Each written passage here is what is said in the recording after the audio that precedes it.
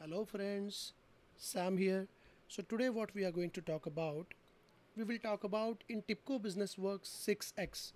Whenever we work in studio, okay, and we work on project design, we have to use surround with option.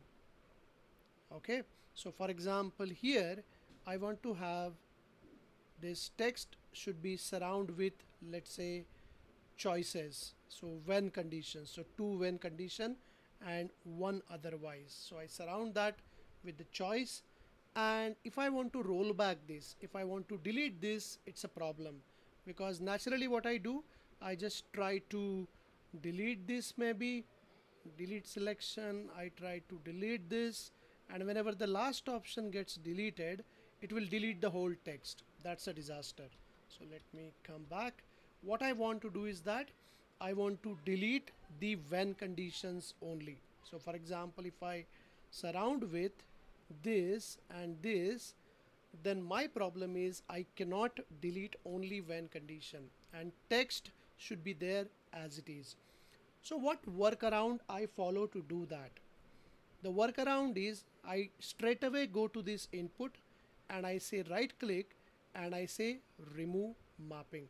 But the problem with this workaround is that you will lose the mapping which is there under input. So for example, whatever this mapping for text is there, that will be lost, and whatever -1 I wrote for number of records, that will be also lost. So whole mapping which is inside input, that will be lost.